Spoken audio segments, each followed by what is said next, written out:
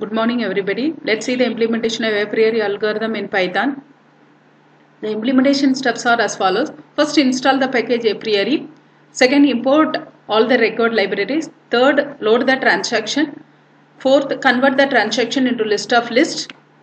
Fifth, build the actual Apriori model. For building the Apriori model, call the function Apriori with the following 5 parameters.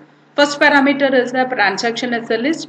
Next to 4 parameters are minimum support value, minimum confidence value, minimum lift value and minimum length value. For my implementation, I have taken this data set with 22 rows and 7 columns. Let's see the code. First, I have copied the data set into Jupyter Notebook as book1.csv file. So, my transaction is available as a book1.csv. This is the first statement I have executed to install the package Apriori. Using these two statements, have imported pandas as PD and I successfully imported Apriori from Apriori package. Using this statement, I loaded the transaction into the Jupyter Notebook. Using the function read CSV function which is available in pandas. This statement prints all the records in the transaction. Now this is the output of the print statement. It is printing all the 22 rows and 7 columns. Next, using this statement, book underscore data of save function, save, you can able to know the number of rows and columns. Now, how many rows and how many columns? 22 rows. This is the output, 22 rows and 7 columns.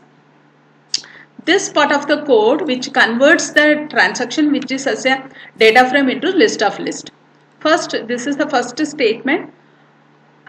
It creates the empty list with the name transaction. For I in the range 0 to 21, why? 22 rows are there. So, first initially I takes the value 0. So, this statement appends the value book underscore data dot values of I comma j.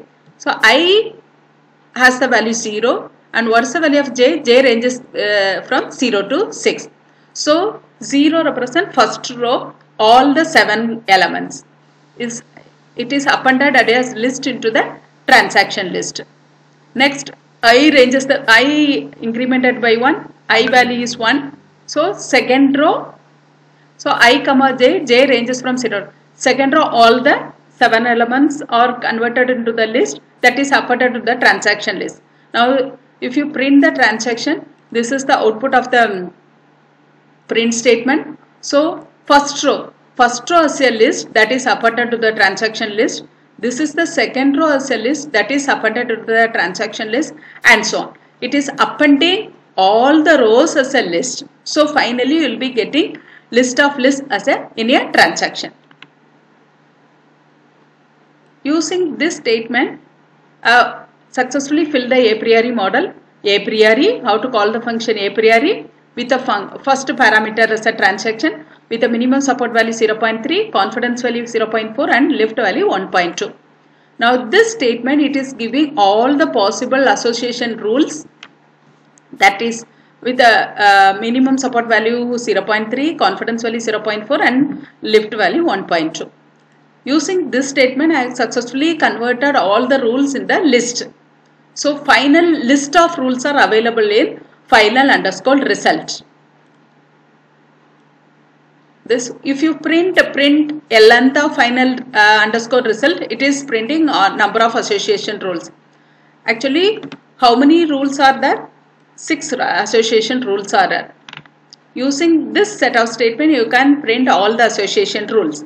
For I in the range, len of final result. Range is a function that ranges from 0 to len minus 1. So, first it is printing rule 0, next it is printing rule 1 and so on rule 5. So, 0 to 5, 6 rules it is printing.